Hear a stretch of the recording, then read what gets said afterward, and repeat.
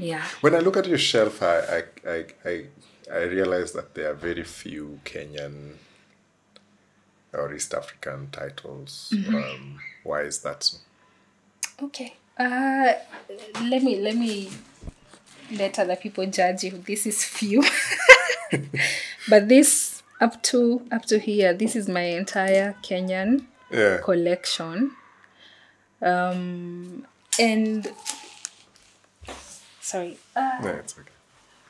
I think this is Kenyan in East Africa. This is Somaliland, but the rest of them are Kenyan. When you present your book to me as a reader, I need to love how the book looks. I need to love how the book feels. Unfortunately, for my case, sometimes I feel like I struggle with the kind of production of Kenyan books.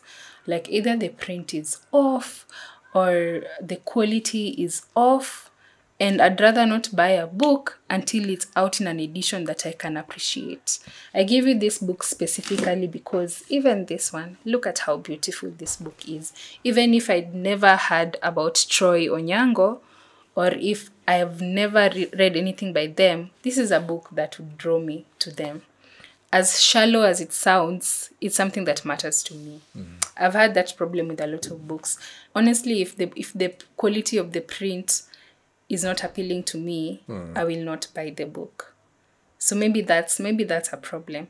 But also, apart from just the quality of the books, I buy books that the story appeals to me.